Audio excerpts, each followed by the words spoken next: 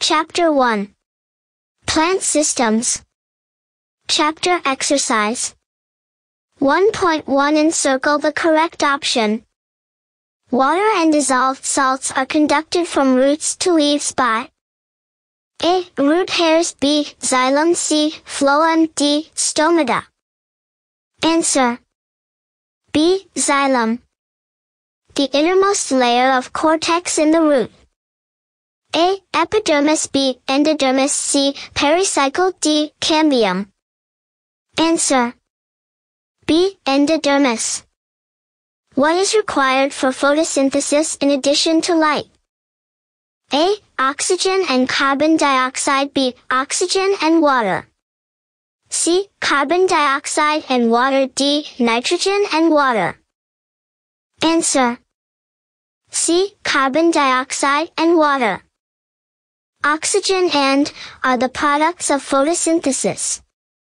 A. Water, B. Carbon dioxide, C. Glucose, D. Chlorophyll. Answer: C. Glucose. The products of respiration are carbon dioxide and A. Water, B. Oxygen, C. Mitochondria, D. Chloroplast. Answer: A. Water. The loss of water from aerial parts of the plants. A. Respiration, B. Photosynthesis, C. Evaporation, D. Transpiration. Answer: D. Transpiration.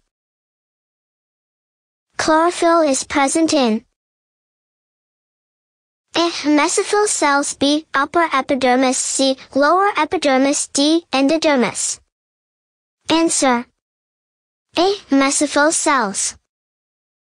Mineral required in the formation of chlorophyll. A. Iodine, B. Iron, C. Phosphorus, D. Magnesium. Answer: D. Magnesium. The force between the molecules of water. A. Adhesive force, B. Cohesive force, C. Repulsive force, D. Magnetic force. Answer: B. Cohesive force. Rate of transpiration decreases with the increase of A. Temperature, B. Light intensity, C. Humidity in air, D. Wind speed. Answer: C. Humidity in air.